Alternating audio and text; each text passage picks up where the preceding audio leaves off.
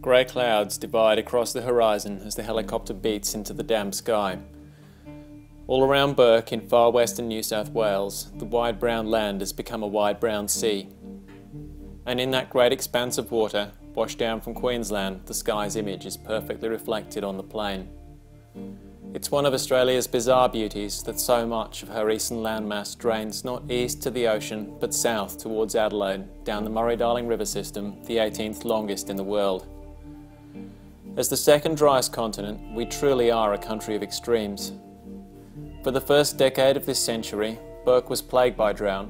Crops failed, stock died, farmers gave up, and so did the local businesses that relied on them. Now, after 2 seasons of La Niña rains, the ruddy earth is newly dressed in verdant hues.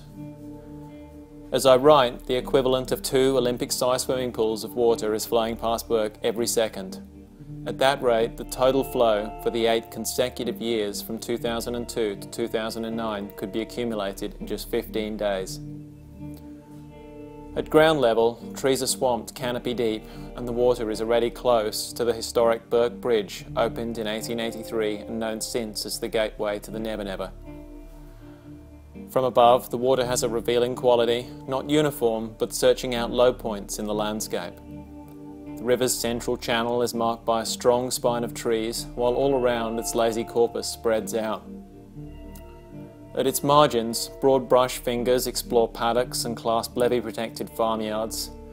Everything is in rude health. New coats of green and blue dress once parched plains, with only the odd scar exposing their red heart beneath.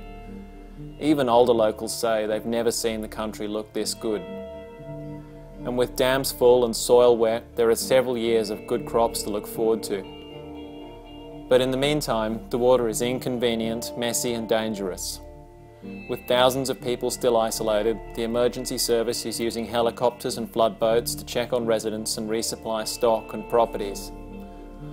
Locals are staunch, calling even these near record levels a nuisance flood and claiming others are doing it harder still. But even after the water goes down, there'll be months of hard work plagued by sandflies and mosquitoes. Nevertheless, swooping over riven roads and drenched paddocks, it's impossible not to imagine what comes next. Green fields yellowing under blue summer skies, and a hint of red returning. Australia truly is a landscape of primary colours.